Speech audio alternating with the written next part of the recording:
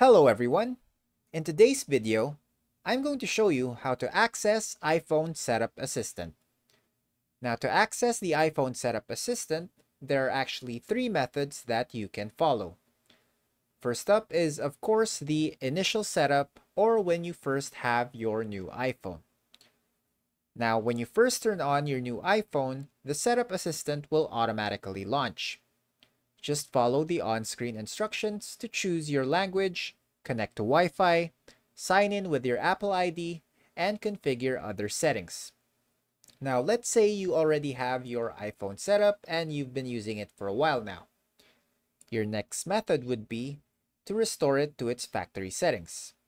So again, if you've already set up your iPhone and want to access the Setup Assistant, you'll need to restore your device to its factory settings. As a word of warning, restoring to factory settings erases all data on your iPhone, so be sure to back up any important information first. Now to reset your iPhone to its factory settings, all you have to do is open the Settings app on your iPhone, scroll down and look for General, scroll to the bottom and tap on Transfer or Reset iPhone. Next, choose Erase all contact and settings and follow the instructions. Now after the factory reset, you'll see the setup screen and you can proceed with the Setup Assistant. Now for our last and the more advanced method, you can use iTunes or Finder.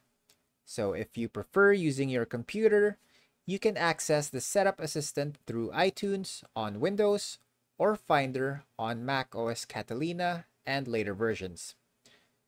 You can do this by connecting your iPhone to your computer using a lightning cable.